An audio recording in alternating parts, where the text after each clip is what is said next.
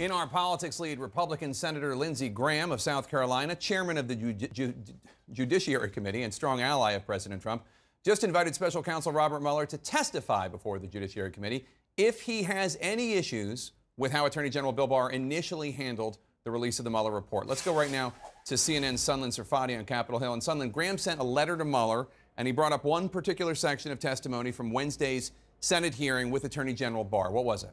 That's right, Jake. This relates to a phone call between Bill Barr and Robert Mueller that Bill Barr talked about during his testimony up here on Wednesday. Barr told the committee on Wednesday that when they spoke on the phone, that Mueller told him that he did not think that the 4-page summary that Barr provided to Congress was inaccurate.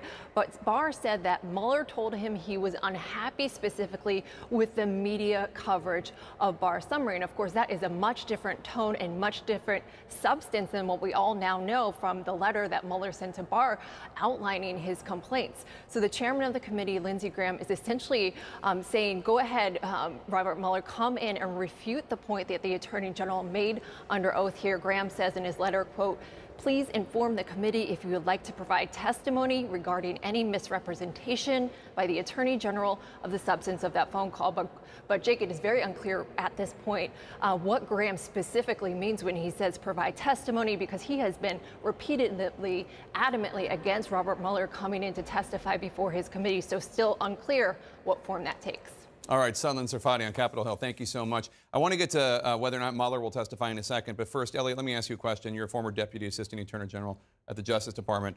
The president said this decision about whether Don McGahn, his former White House counsel, should comply with the subpoena from the House Judiciary Committee to testify. The president said a decision will be made on McGahn testifying in the next week or so, but he obviously signaled that he does not think he should. Can the president stop McGahn, who is now a private citizen, even though he was his White House counsel, from testifying? Right, he can kick and scream, but Don McGahn is a private citizen. The president certainly doesn't want him to testify. But here's the thing. The president's trying to have it both ways by claiming to be the most open and transparent president in American history and then manufacturing these claims on executive privilege that are actually quite thin. He's waived a lot of them by disclosing the substance of his conversations with McGahn. Most of them were waived once the report got submitted to Congress and submitted to the public and so on. So he doesn't really have much of a ground to stand on. He can kick and scream, and it's sort of like rolling it out like a TV preview. I will make the decision in a week. Make the decision on it. You've had plenty of time to think about it. But and the other question I have for you as an attorney is, McGahn obviously testified and cooperated with Mueller. Yes. And in that area, obviously, executive privilege was waived.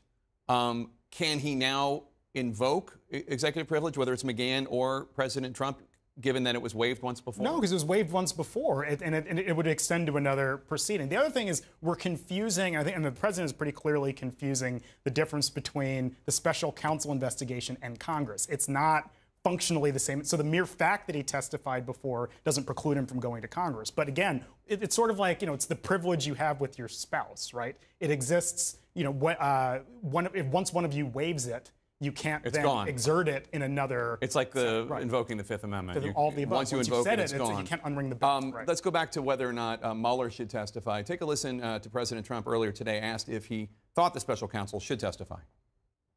Mr. President, should Mueller testify? Would you like to see him testify? I don't know. That's up to our Attorney General, who I think has done a fantastic job.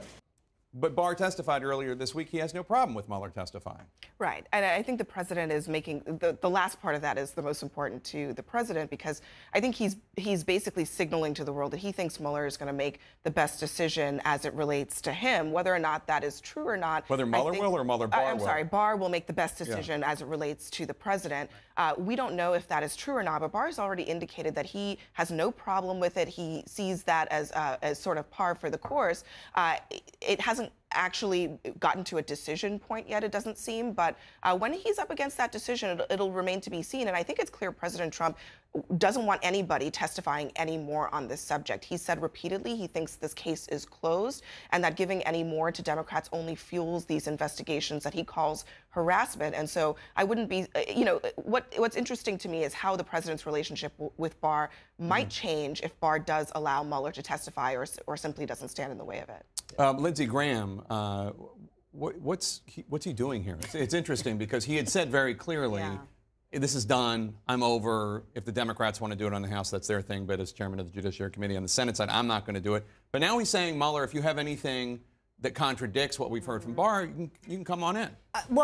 I'm assuming he's doing this because he must think that Mueller's is going to back up Barr. I don't think Lindsey Graham has any interest, unless something has shifted in his thinking, in making the Attorney General look bad or make the President look bad. And so, but what doesn't make sense is that the letter clearly states the problem. So it's in writing. Mueller took the time to write this letter to say what the problem is, and he didn't say anything about media coverage. Now, it's possible he said that the media coverage wasn't accurate, but that wasn't his primary complaint, right? His primary complaint, which he took the time to write down, had nothing to do with media coverage.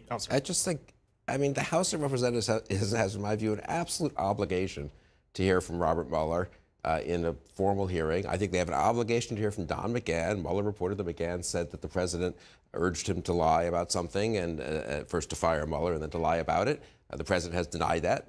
The House has to see what the truth is as well as they can and have McGahn testify. And secondly, I think the House Foreign Affairs Committee has an obligation to call Secretary Pompeo at the beginning of next week and say, what is our Venezuela policy? It's not a joking thing. I mean, we encouraged a rebellion there. People are getting killed. We've worked very closely with allies to try to put pressure on the government. We have sanctions. This is like an actually important foreign policy matter.